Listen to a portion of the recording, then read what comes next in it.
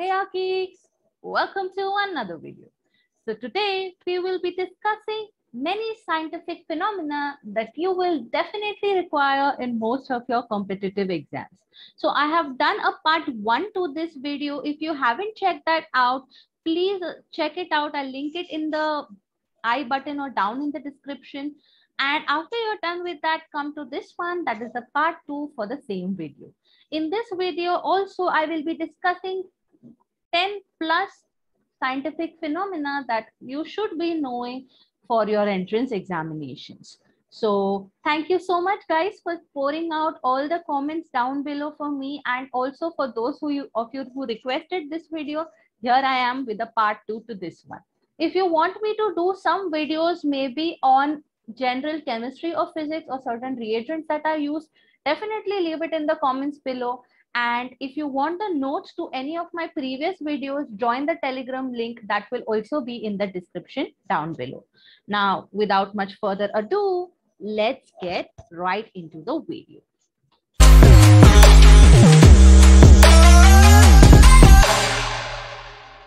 So first phenomena that we have to discuss is, why is the sky blue? So basically, to answer this, one thing you need to understand that the color that you are observing is because of the phenomenon of scattering of light. Okay, when light is scattered, you have such phenomena that you observe.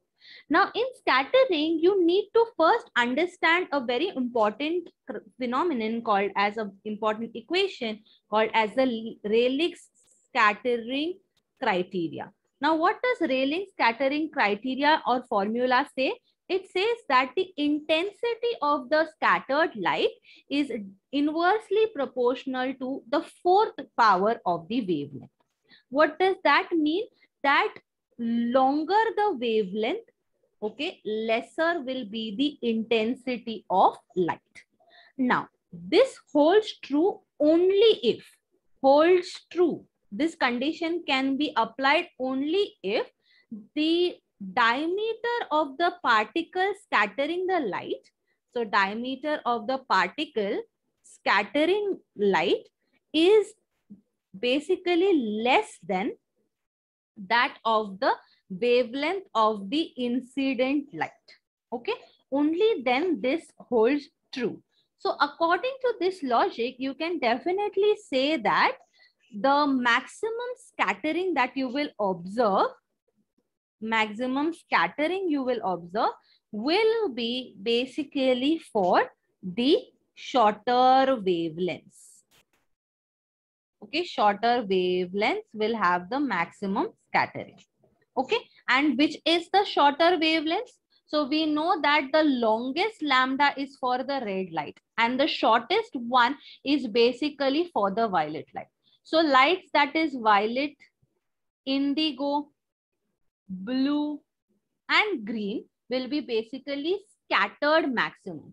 And who does the scattering in the sky? So it is basically done by the particles in the air, that is the molecules of air. So who does the scattering? Who does it? It is done by the molecules of air. What do the molecules of air scatter? It will scatter the light coming from the sun, and they are selective. They are partial. Partial to whom? They will scatter those lights that have a shorter wavelength. Okay. And a shorter wavelength meaning more intensity will be observed. Now, you will say that if the longest wavelength is, okay, not scattered, fine, that's why we can't see it. But the longest wavelength is of violet. So why doesn't our sky appear violet?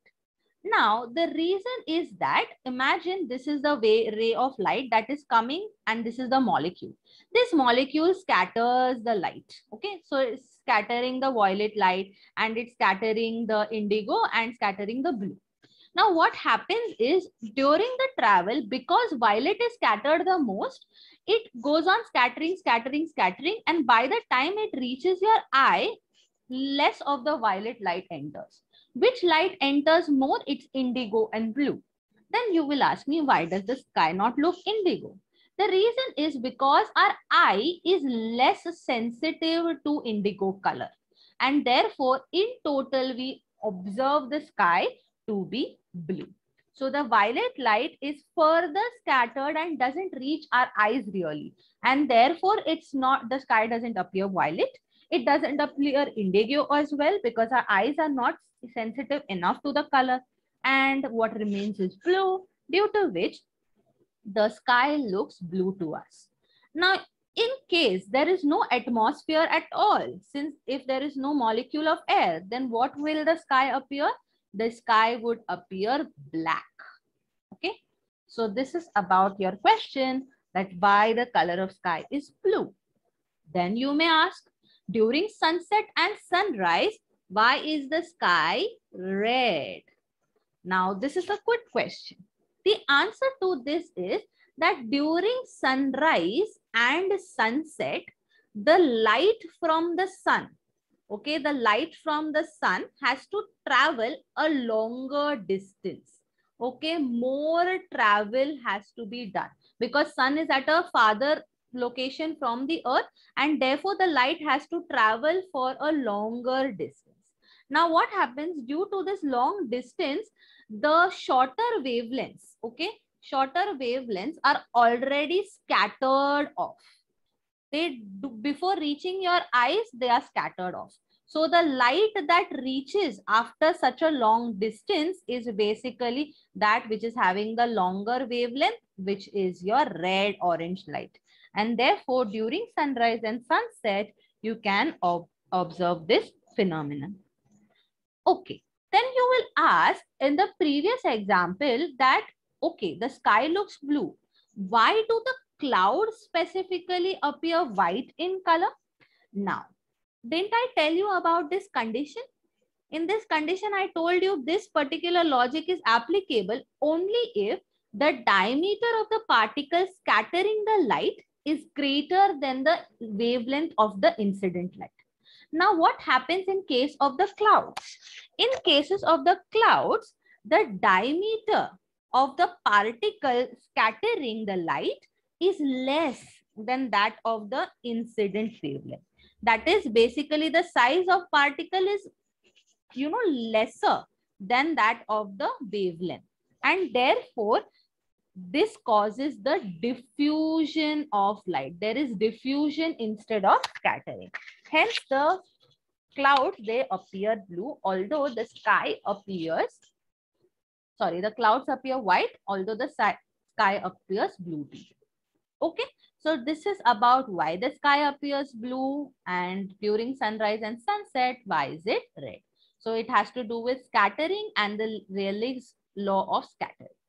Next is something called as the Aurora borealis. Okay, now what is this Aurora borealis? It is basically a natural phenomenon. And where do you observe this natural phenomenon? It is observed in the polar regions. Which are polar regions where you can observe it? One is Alaska and second one is the northern Canada. Now, what is this phenomenon actually? Basically, you can see the light, this light, green in color, and it appears to be dancing. Okay, so a beautiful display of green light dancing is observed in the polar region called as Aurora borealis. And why is this so? So basically, this has to do with the magnetism of the earth. Okay, so these are some things related. The other thing that I would like to cover in this part is about the color of the ocean. So why does the ocean appear blue basically? And the reason is because of the scattering that we see by water molecules. Okay, the same logic as we discussed above. And even smoke, you must have seen that the smoke coming off is slightly whitish gray. And why is that so? It is because of the scattering done by the minerals present in the smoke of the cigarette. So that's about why things basically look the particular color. Okay. Now next you have to discuss about the weather forecasting using a barometer. We must have all seen this simple device that is used to basically, gauge the pressure. So what is done is a entire tube is filled with mercury such that there is no bubbles. So it is filled to the brim such that there is no bubbles of mercury present. And what is done is it is directly inverted into a dish containing mercury. Okay. Now at normal atmospheric pressure, what we observe is the amount of mercury in the tube is comes down to this much. So initially you had filled it fully. When you invert it and put it inside, due to the decrease in pressure, the liquid basically now comes to a halt at this particular point. So the distance from here to here is called as the barometric height. Okay, so barometric height.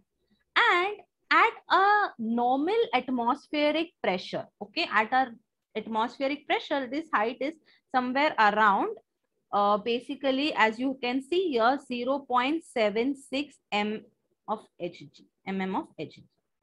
Okay, so not mm, sorry, meter. 0.76 meter of Hg, that is 760 millimeters of Hg. This is under normal conditions. Now, how can we use this knowledge to basically understand how to forecast a weather? So to get that, you need to understand that the atmospheric pressure is dependent on two factors. One is the temperature and the second one is the water vapors in the air. Okay, water vapors in air. Now, the atmospheric pressure depends on temperature and water vapors. Okay, and these two together, basically, what do they influence? They influence the density of air. Okay, so the density of air varies with the temperature and water vapor, which in turn influence the atmospheric pressure. Let us understand how. Now, the density, okay, the density of air decreases with the increase in temperature and an increase in the moisture. So more the moisture, higher the temperature, lesser will be the density of air. And less density of air means that the atmospheric pressure will definitely be less. Okay. So now what you can say that if the condition like the air is moist or humid, in that case, what will happen to the density? The density will definitely be, so if it is moist, this is going to be higher. So density is lower. And in case of dry air where there is a lack of moisture, then in that case, the density will be high. Okay, so now we know this basic. How does density, temperature, moisture, and atmospheric pressure vary with each other? So just remember this particular part, that the density of air decreases with an increase in moisture and temperature, and thus all of this, the density of air, if it decreases, that means it is going to decrease the atmospheric pressure. And if it decreases the atmospheric pressure, then you will have variations in this height of vacuum. So let us see what variations. Now, first condition, okay, if the height falls suddenly. Now, this is the stagnant height that we can see. So at sea level, this much is 760 mm of Hg is what you can see over here.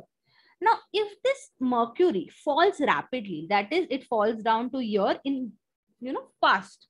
What does that mean? That means that the atmospheric pressure has suddenly decreased, isn't it?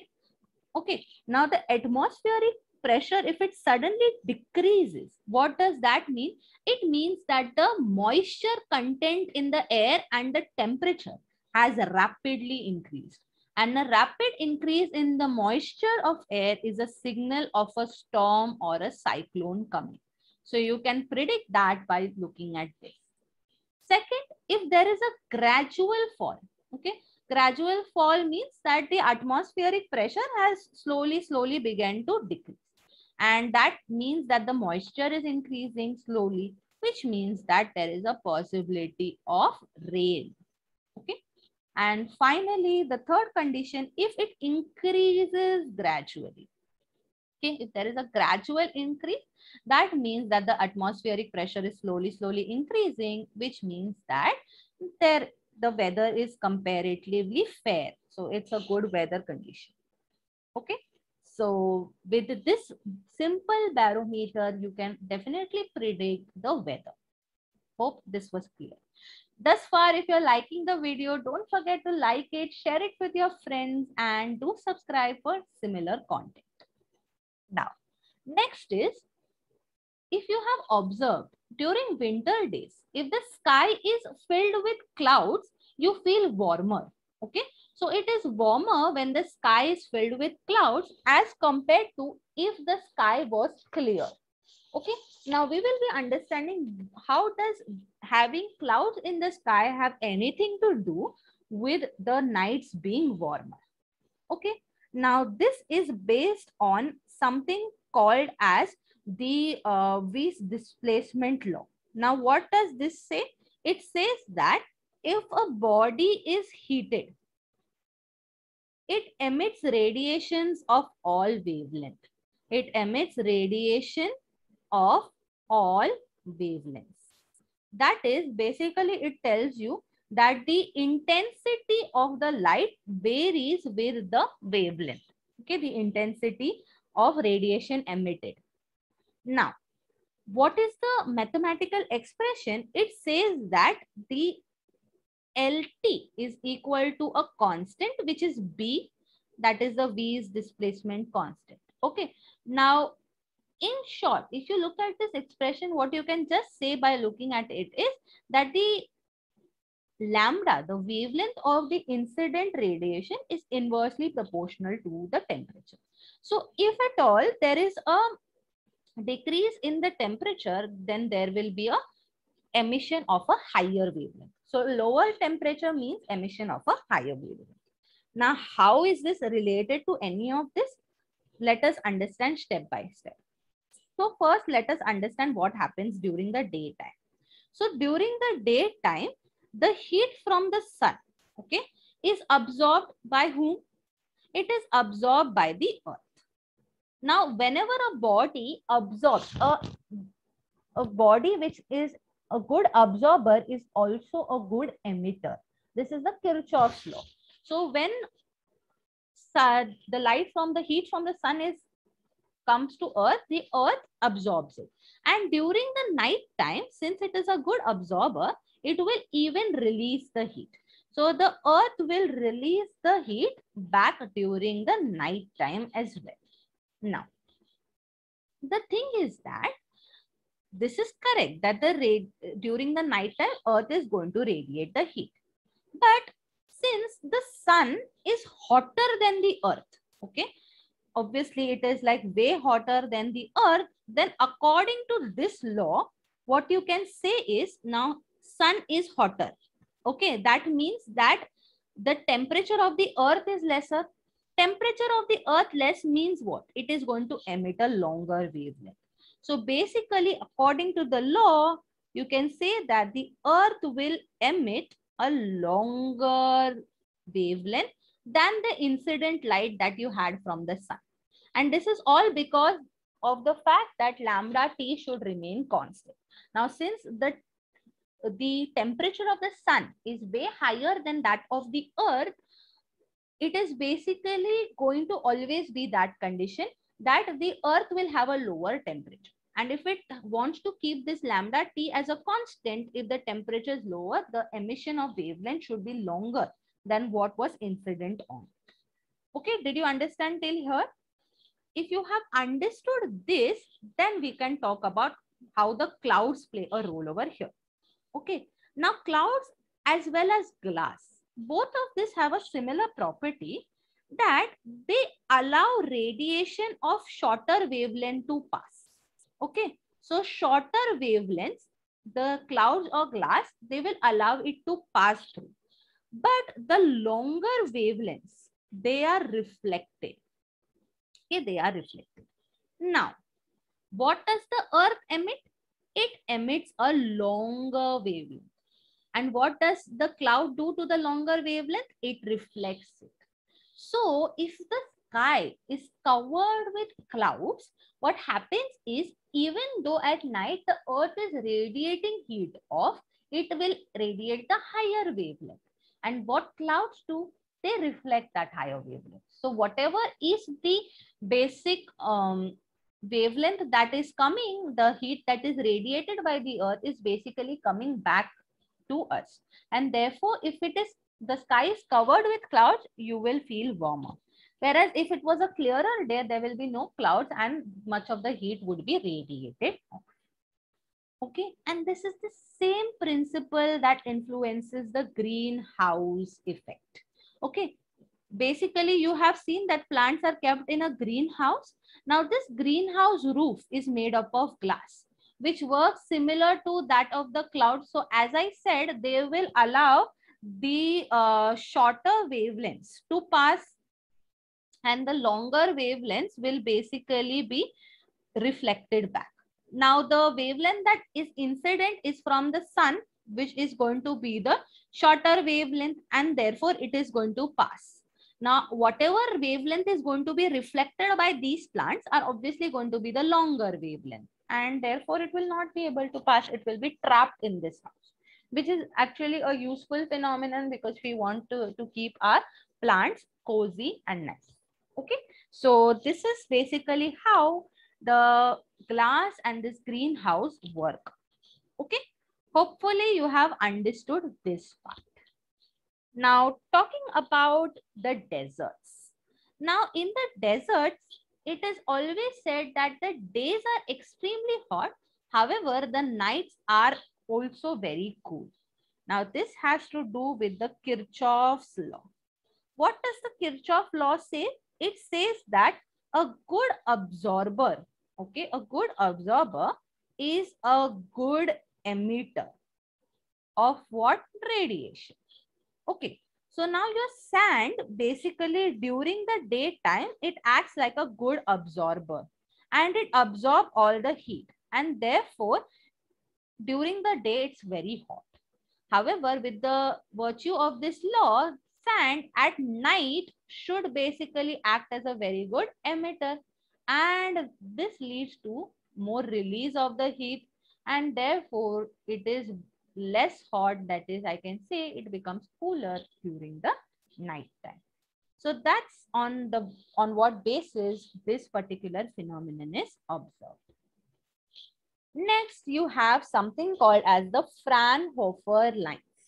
Now, you must have observed the spectrum of light many a times. And can you see this? There are some black lines around. These lines are called as the Fraunhofer lines. And we are going to discuss why is it so. So basically, you know that the sun emits white light. Okay. Now, the light has to travel a long distance. So the sun, if you know, has various layers, right? So the white light is emitted from here, that you can say is the center, which is called as the photosphere. Okay. Now light from the photosphere has to travel and it will reach the atmosphere of the sun. Okay. The atmosphere of the sun, which is called as the chromosphere.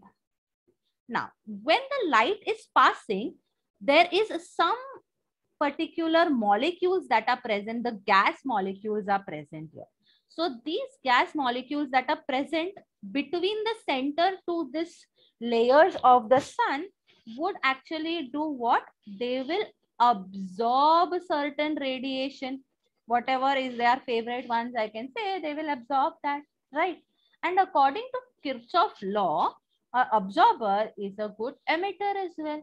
So what will it do? It will emit certain radiation also, and that emitted radiation of light is absorbed as these dark bands called as the Fraunhofer lines.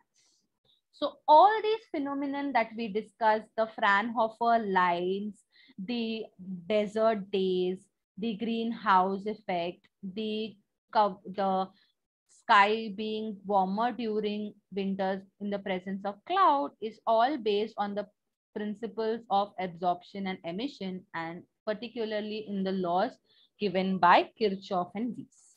Okay. Now moving on to a little different type of phenomenon, or I'll say it's a particular modification that is done, called as the Davy safety lamp. So this is basically the lamp And the use of this lamp is, it is actually used in coal mines. Okay. Now the thing about coal mines is that it contains a lot of methane in the air. Okay, so there is a lot of methane. Now, if you take an ordinary lamp inside the coal mine where you have a lot of methane, what happens is the methane in the air, the methane and the air will come in contact with the flame of the lamp. Okay, and what would this lead to? It would lead to an explosion. Okay, so in order to prevent that, Davies, he basically made this lamp called a safety lamp. The modification is that the safety lamp has this gauze around. Okay, can you observe? It's the gauze around the flame. Now, what does this gauze do? So this gauze is basically a metallic sheet, and it conducts the flame, okay, to the entire surrounding, to the entire gauze. So the flame is conducted equally, uniformly around the gauze and the surrounding. So basically it prevents any one point from being heated at a high temperature. Okay, so any one point being heated at a high temperature, basically it will prevent the the surrounding from reaching the ignition temperature. So if it doesn't reach the temperature for ignition, there will be no explosion that is seen. So it kind of helps diffuse the the heat properly, so that the methane doesn't catch fire and lead to an explosion. So that's called as the Davy safety lamp. Next up, you have the simple phenomenon that you must have studied in school, which we all know, is bat using the sound waves to catch its prey. So let us quickly revise how does this work. So basically bats, they produce very high frequency pulses. Okay, very high frequency sound waves. And what they actually do is they detect the Doppler shift. Okay, Doppler shift in the wavelength of the sound. Okay, in the wavelength of the sound waves. Now, if the insect eye is far away from the bat, okay, so if it is flying very, very fast and they are at a distance from each other, what happens is whatever sound wave it is sending, the reflected one, okay, has a lower frequency. Okay, the frequency of the reflected sound wave is lower. Okay. Now, when the bat and the fly, okay, and the insect are very close to each other, the wavelength of the the frequency of the reflected light, of the reflected sound increases. And because of this increase in the frequency of sound waves that is coming back to the bat, it understands the relative distance as well as the size of the particular prey. So that is how bat uses this particular mechanism. Next phenomenon that you must have quite often observed during natural disasters, like namely while there is a huge storm that is blowing. So during the storms, what is observed is the rooftops of the houses are blown off. So why is it that the rooftop blows off? Now this is based on the Bernoulli's principle. Okay, and let us try and understand how this thing works. Okay, now basically the wind in this particular scenario is flowing with a very high velocity. Now this high velocity decreases the pressure over the roof. Okay, there is some pressure that is exerted by the atmosphere on the roof.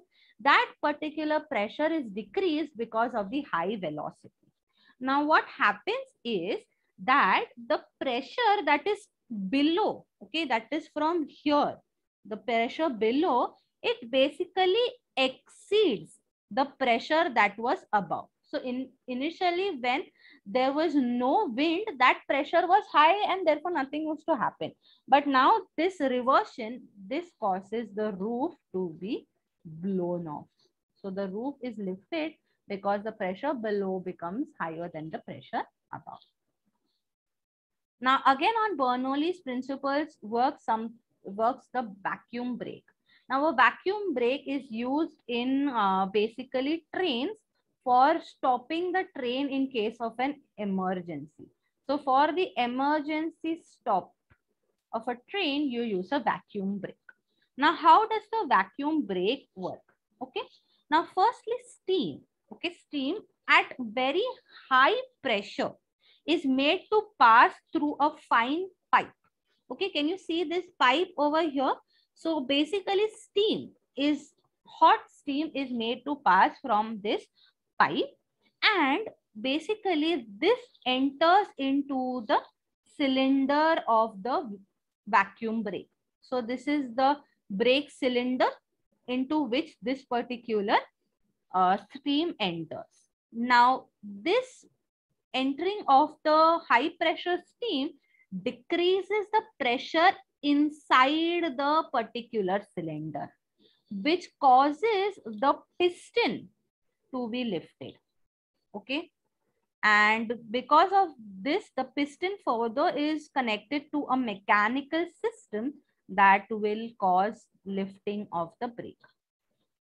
Lifting of brake. Okay.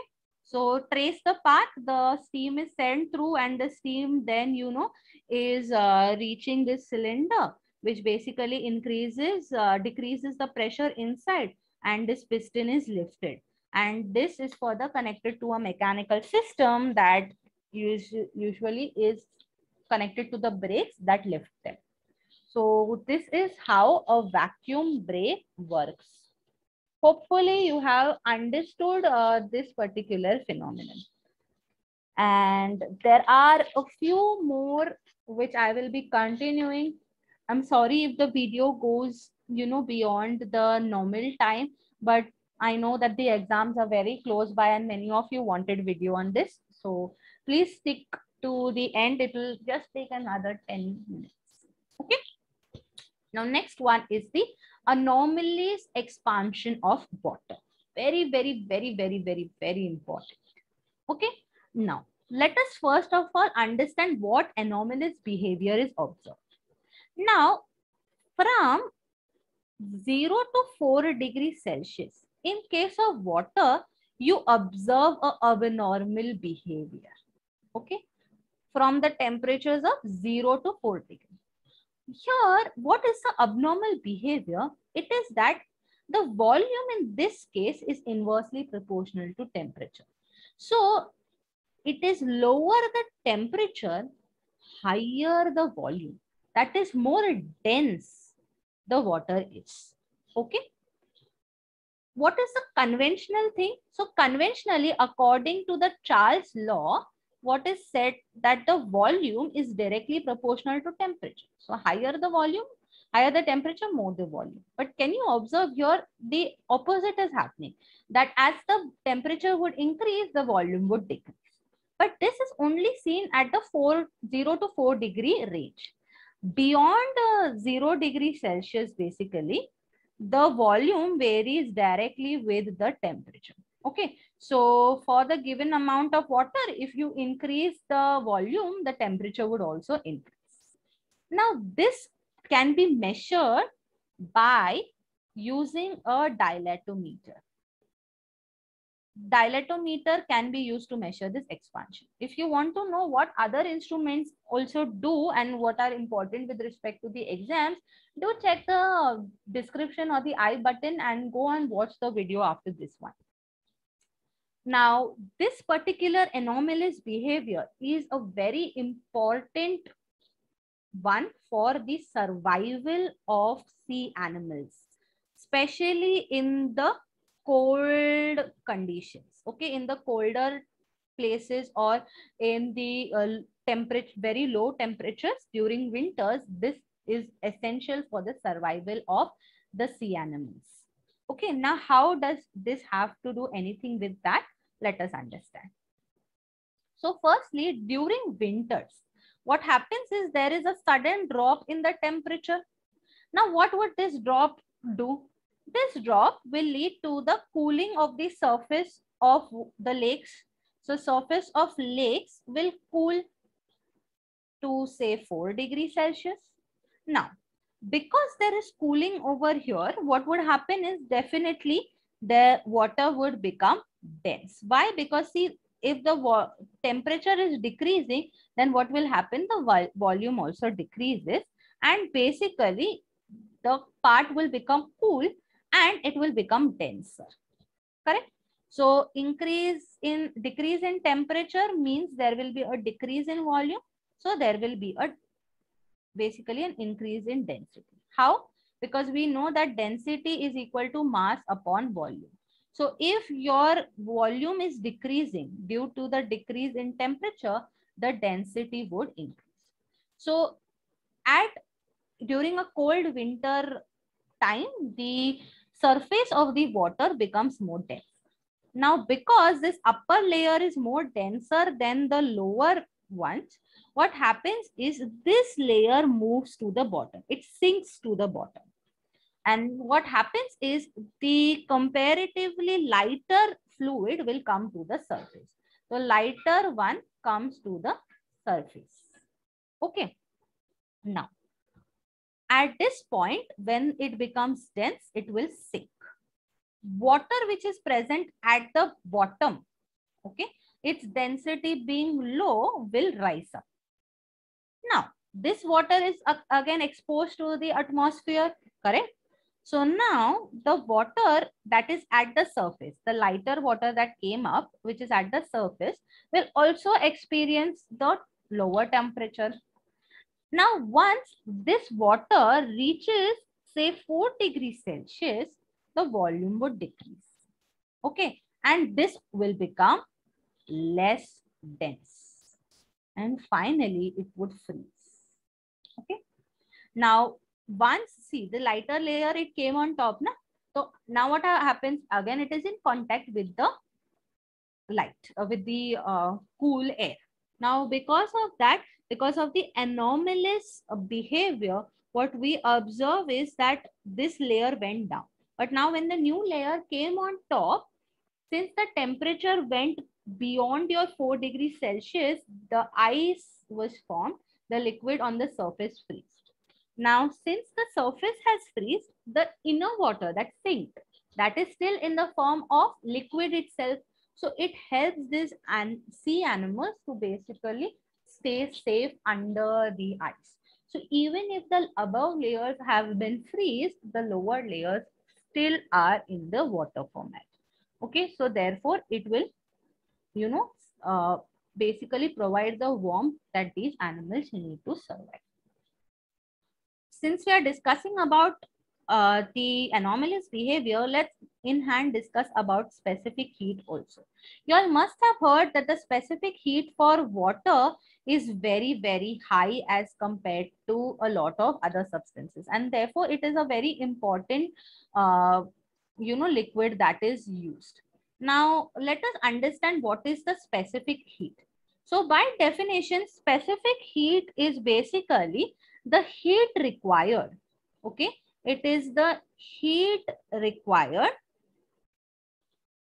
to basically raise the temperature of unit mass of a substance by 1 degree.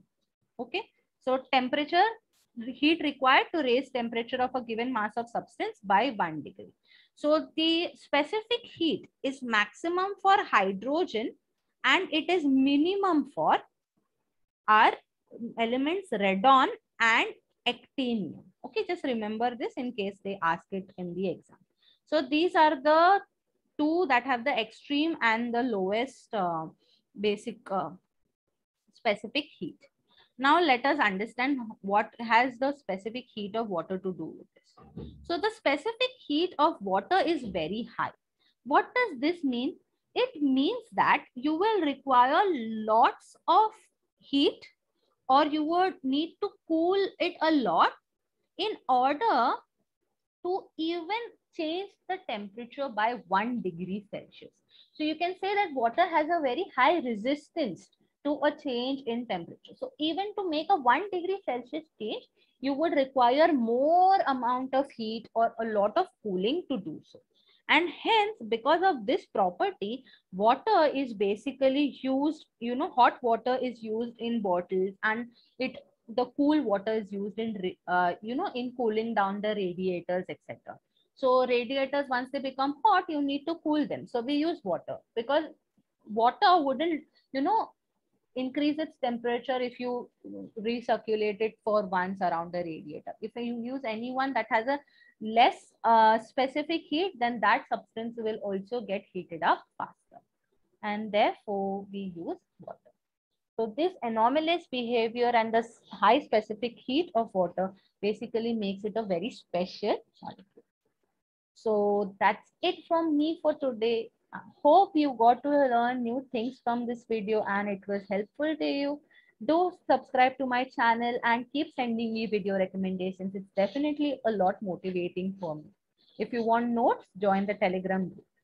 That's it from me for today. I'll see you in my next video. Bye.